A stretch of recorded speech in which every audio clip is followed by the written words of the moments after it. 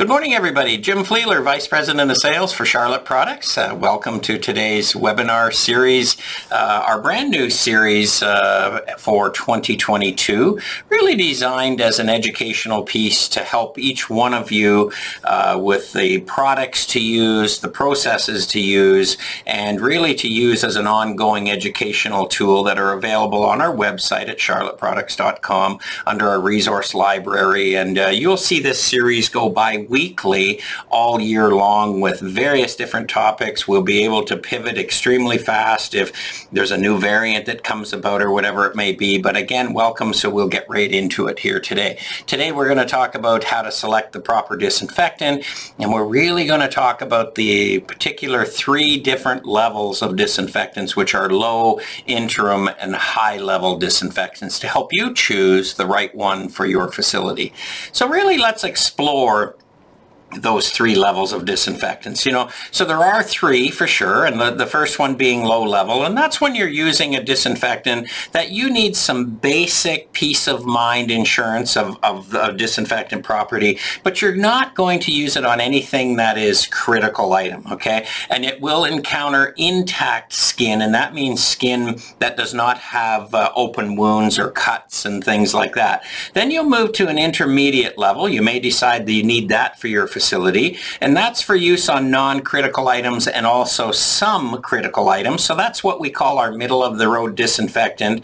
And then you go to high level, and high level is when you really use that on semi-critical items, emergency rooms, operating rooms, food processing, and non-intact skin. So that's really the levels that you're looking for, and that's standard across the globe as far as that goes. Okay, some additional points to consider when choosing your level of disinfectant. It is not necessarily all about the higher number of stated pathogens or kill claims, okay? That does not mean it's necessarily better. Like, put it this way, if you do not have a threat of C. difficile, do you need a disinfectant that's rated for that? Because the more kill claims that are on a label, the more aggressive the chemistry normally is. And remember, our numbers from the last 2 years with COVID is that 95%, maybe 90 now, of the world's disinfectants are used incorrectly. So if you've got an aggressive chemistry, you're not using it correctly, we're actually going to create a threat with anti-resistant bacteria and immunities down the road. Your selection of a disinfectant depends on the specific virus or bacteria risk, okay? Some of you, if you're in a healthcare facility, you're going to have obviously a higher risk. If you're in a manufacturing facility, generally it's deemed not as high as risk, right?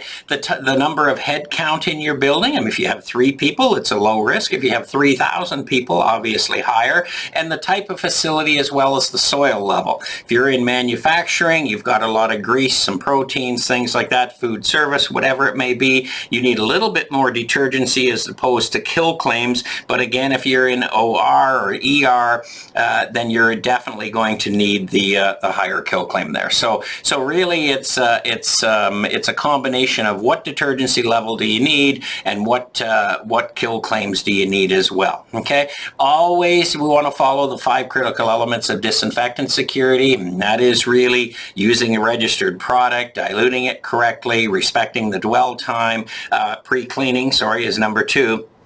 As a matter of fact, and then also using a food contact, a potable water rinse with a food contact. And then validation and measurement of your progress. I mean, you've really got to look at that now, because really visual cleaning is no longer acceptable. Times are changing, and we would also reference our OptiSolve digital imaging program for that, as a matter of fact, which is a great assurance for you. The proper process when disinfecting or sanitizing. Step 1. Always pre-clean your surfaces, right? Using a very good quality cleaner matched to that particular soil load of your facility. A lot of grease, you need a good surfactant, a good degreaser. Mild amount of grease, you need the middle of the road there with good properties there, good surfactants and things like that, but also not too aggressive so it doesn't leave residual and it doesn't damage any of your surfaces, right? So you really want to match it to the soil load of your facility. Step 2.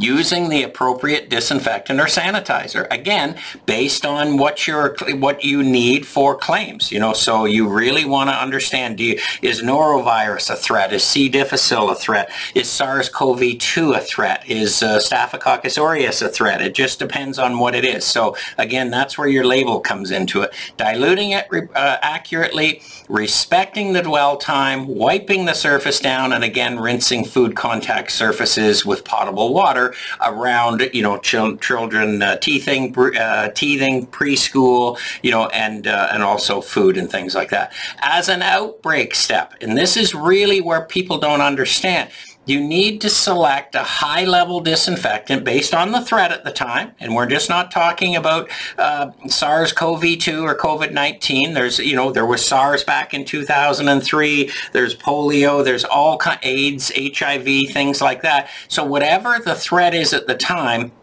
you really need to match your high-level disinfectant at the time as well, okay? So, and then at that same time, you've got to implement a training program.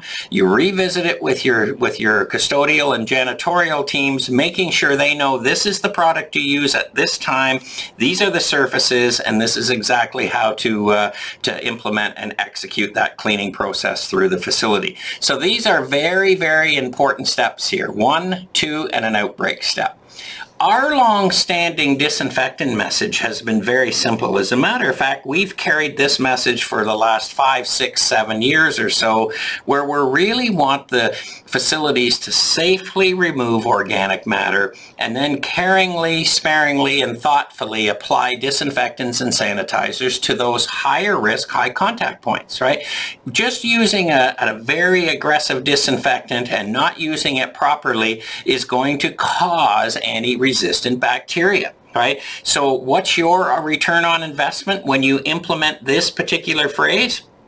Number 1, lower risk of cross-contamination. I don't think there's anybody that doesn't want that. Improved employee wellness, less aggressive chemistry. That is critical. There's a lot of sensitivities now with lungs and skin absorption. And remember, anything that touches your skin pretty well is absorbed into your body. So that aggressive chemistry, let's address that, use it properly, and make sure we improve employee wellness. A lower dollar spend. There's budgets. Budgets are not going up as a general rule. In fact, they're probably in most cases down. So a good quality cleaner, using it followed up with a disinfectant, the right level, on those higher risk, high contact points, is less money every single time. Right? You've got cleaner surfaces because the good quality cleaner is based on detergency and end results, not just kill claims in 27-letter words. Sustainability.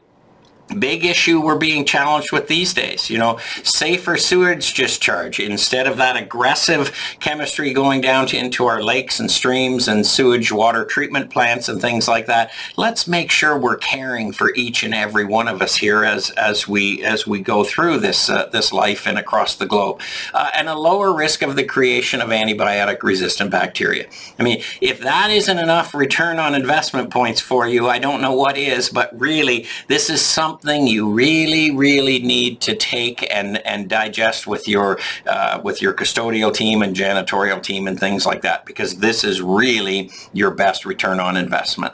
Let's talk about a few examples of our low-level disinfectants that you would choose from. Okay, again, non-critical, not in contact with it will encounter intact skin, not open wounds and cuts and things like that. But we have our ES24 Plus. Food service disinfectant cleaner, no fragrance, no dye, obviously. Okay, ES24, right? This is for across Canada and the US, these particular products here, and I'll show you how to choose the right one at the end in our resource library. ES24 is our Canadian product with a DIN number. ES25 Plus as well is here for the US, and that's a disinfectant cleaner and heavy-duty muscle degreaser. And then ES25 is for Canada here, and that's the same thing, and that's a heavy-duty degreaser and muscle degreaser. So if you're looking for a low-level extreme deep cleaner, muscle degreaser. Any one of these will do the job for you, but pay particular note to the food service ones because they're no fragrance and dyes or don't have any dyes, and they're used in those particular areas of food prep and processing. When we go to interim level disinfectants, rating number 2, that's, again, non-critical and some critical items, but you can see a wider array here. And remember, in the disinfectant cleaning world, you know, generally the more detergency you need is the lower the kill claim.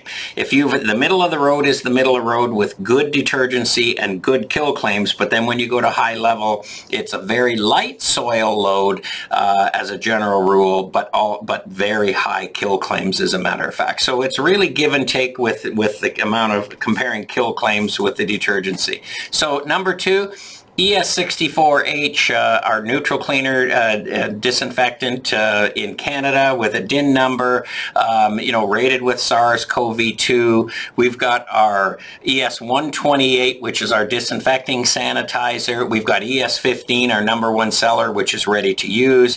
ES65, hydrogen peroxide base, no fragrance, no dye. ES67 in the US, and ES512 as our food service sanitizer.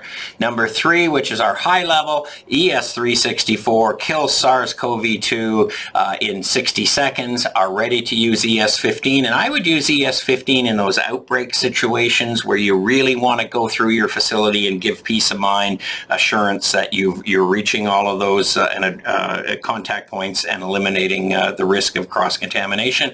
And our hospital grade ES256H, which is probably our most economical and one of the higher kill claims products that we have. So you'll see here there is a chart here as a summary for the US, and there's a summary also for Canada that you have here, and this will really help you with the features, the unique value proposition, what type of facility it does, and even the dilution ratio. So again, product knowledge for you. Here's the Canadian list, and away we go. Okay, as far as resources, there are all kinds of available resources on our charlotteproducts.com library. I have one here that's how to select the right one for Canada, for the US. We have ones on the 5 critical elements of disinfecting, and then the importance of measuring quat and disinfecting the parts per million on how to calculate it and things like that. So with that being said, that covers our topic for today. I think we're in our time frame, as a matter of fact. We are going to be hosting these bi-weekly. Our next one is really going to be talking about disinfectants again and the 5 critical elements of disinfecting, and also delivery methods and some more product knowledge there. So again, thanks for joining us. Stay safe, and we'll talk soon. Thank you.